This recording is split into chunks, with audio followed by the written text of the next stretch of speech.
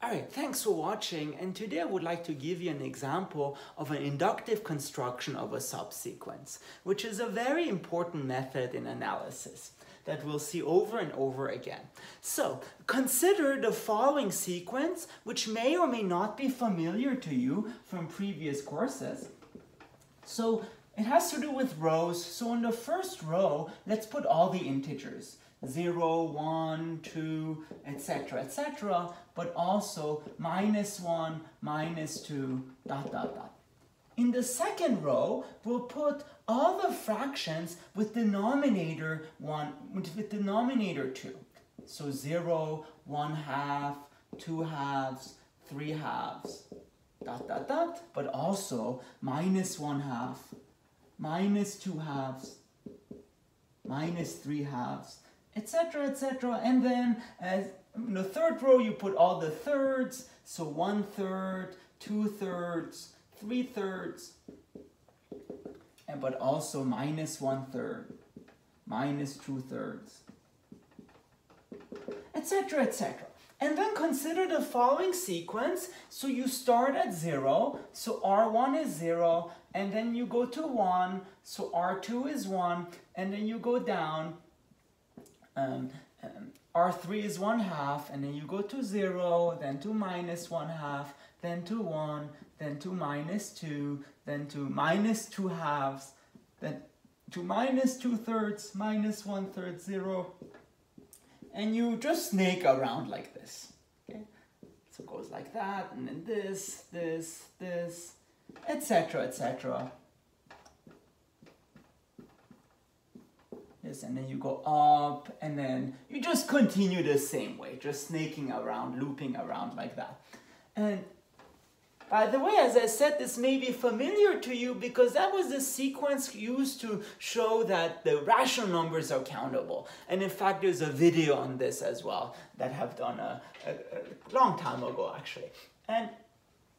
And so one thing to understand, you should convince yourself that really all this train, Rn, really goes through all the rational numbers. In other words, for every rational number, it is of the form R something for some value of n. So, note,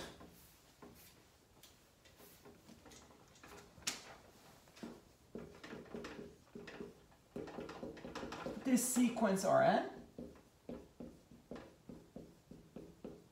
goes through all the rational numbers.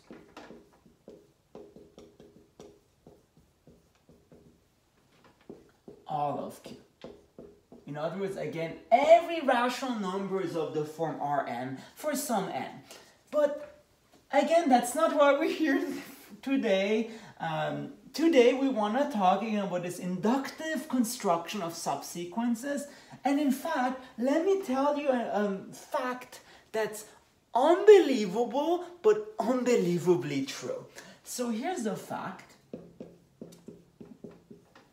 Not only does this sequence go through all the rational numbers, but if you add limits to it, it actually goes through all the real numbers. So here's the fact. So if A is any real number, then if you take an express train, so if you take a subsequence, in the limit, you can eventually attain A.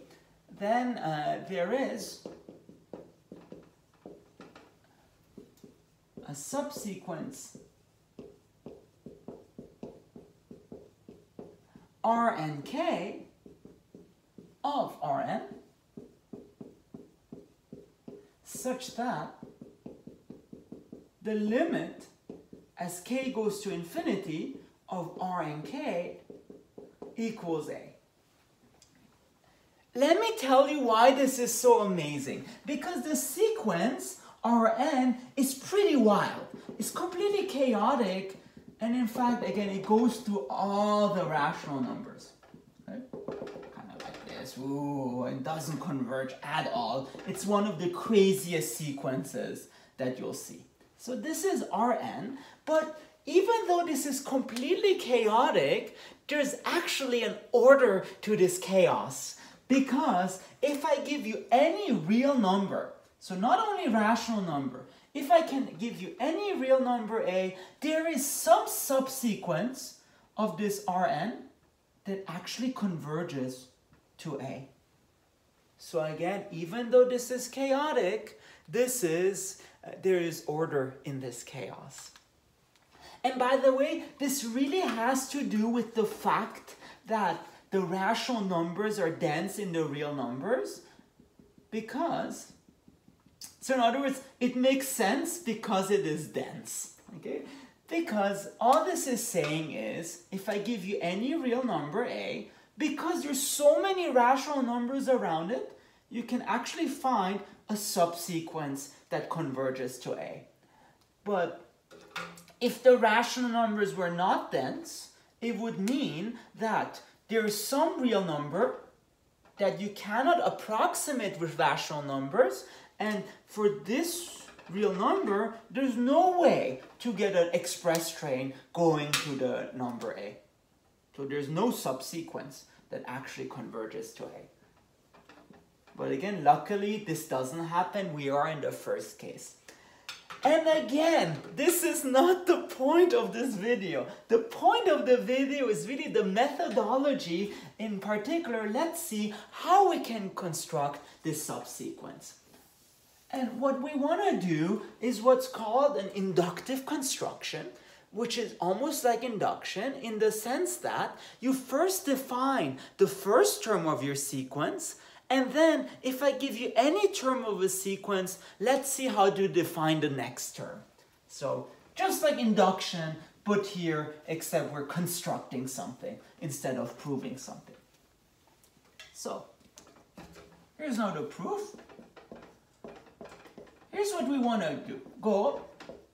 We would like to construct a sequence, a subsequence, R and K, such that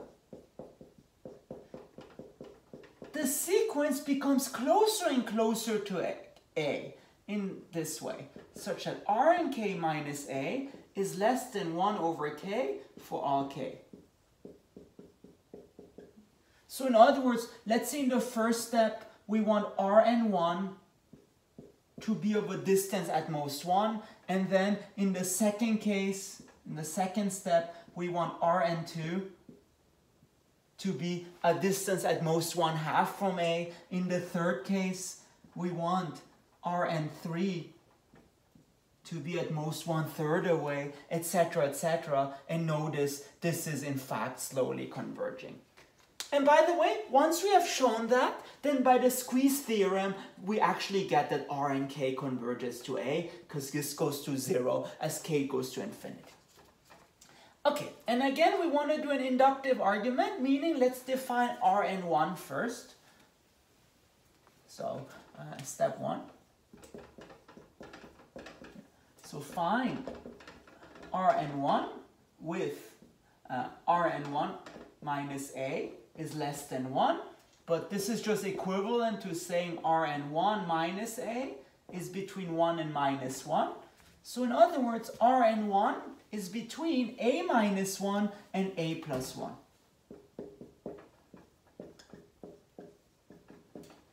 And A minus 1.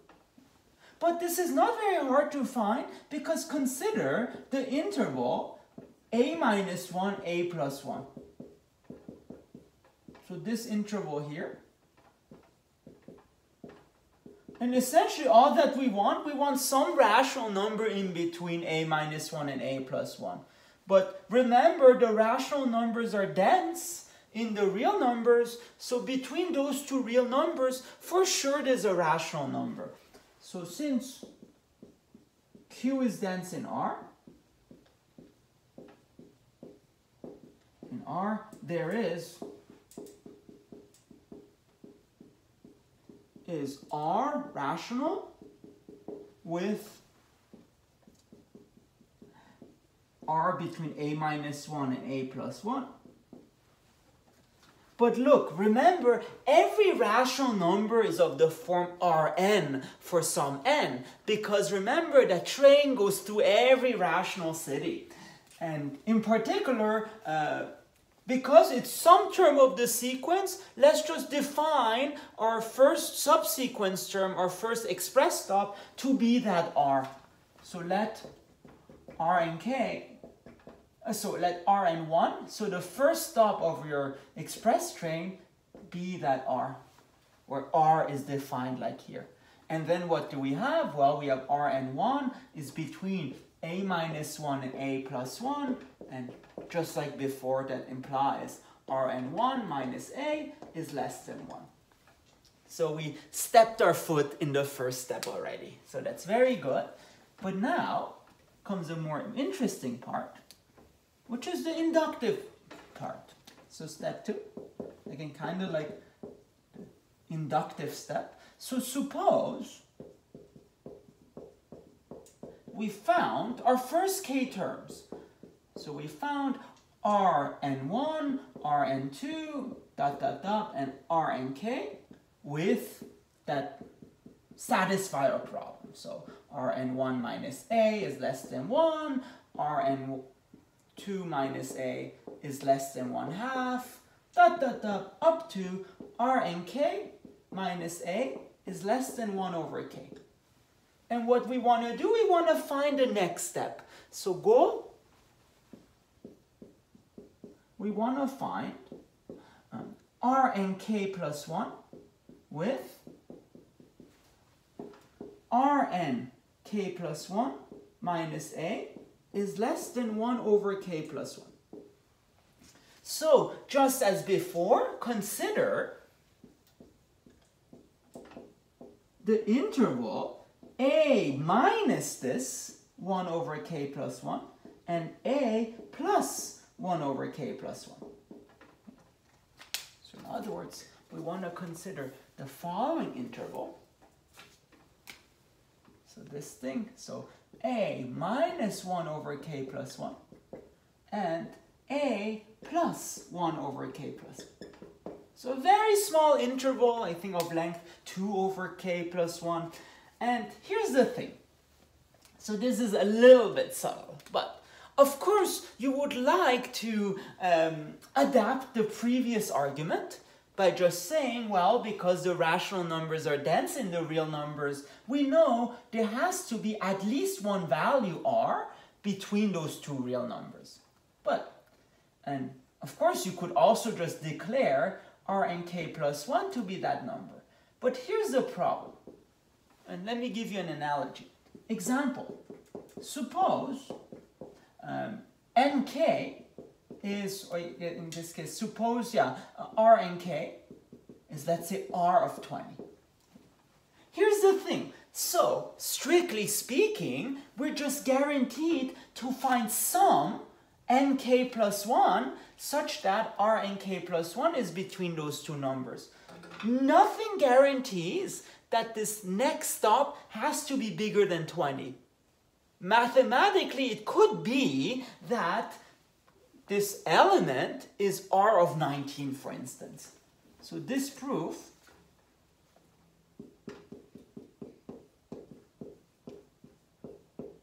might give R and k plus 1 equals R of 19, which is a problem because remember, we want the next express stop to be after the current express stop. So we actually have to work a little bit harder in order to guarantee that in fact nk plus 1 is bigger than nk. That the new stop really comes after the previous stop. Okay. And again, we really want nk plus 1 to be bigger than nk. That's the definition of a subsequence, if you remember from the previous video.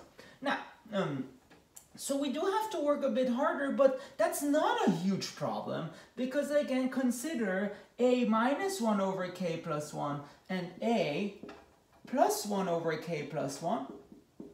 Now look, up to nk, up to the kth express stop, there are only finitely many stops. The first stop, the second stop, etc. up to the fastest, the kth express stop. But look, there's not only one rational number between those two numbers. There are actually infinitely many of them. So you can actually choose one that is completely new, that's after even the last express stop, so after the kth express stop. And that's really how to get around this. So here's really the formal proof then. So since there are infinitely many rational numbers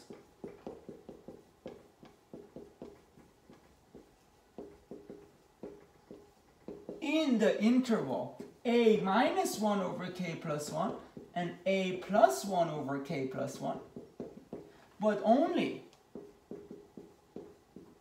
finitely many, so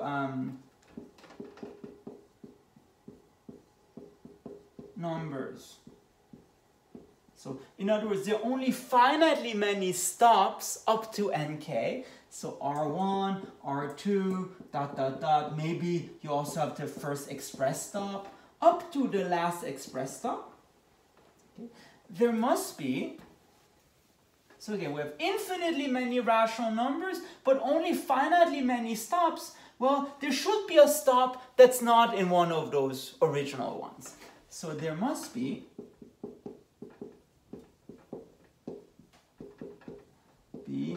R some other numbers, so R, let's call it nk plus 1, such that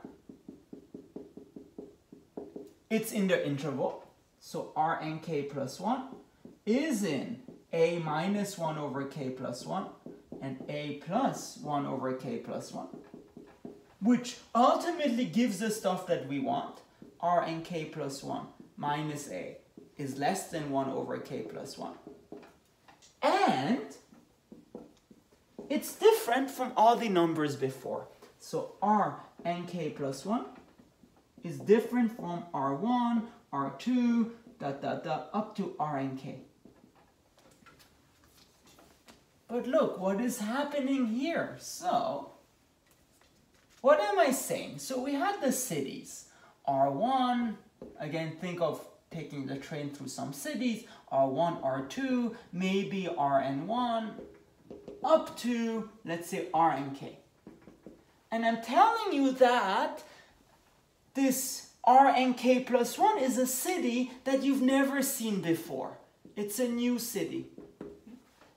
This new city, since you've never seen it before, it has to be a new stop. And in particular, it has to be after all the stops you've seen before. That's why this nk plus 1 has to come after, so it has to be bigger than the previous express stop. Otherwise, it would have been one of the stops you've seen before. So, hence, nk plus 1 is actually bigger than nk, and which is bigger than all the other values. So in fact, this guarantees that Rnk is a subsequence. So we also have that, and therefore we're done by induction in some sense. Hence, so if we're on step 3, so we've defined, again, given Rnk, we defined the next term. Hence, for all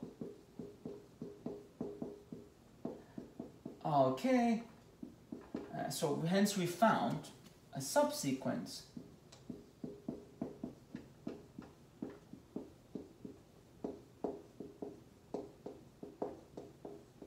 Rnk with the stuff that we want. Rnk minus a is less than 1 over k for all k. And since, the rest is just by the squeeze theorem. So since 1 over k goes to 0 by the squeeze theorem, we have Rnk goes to a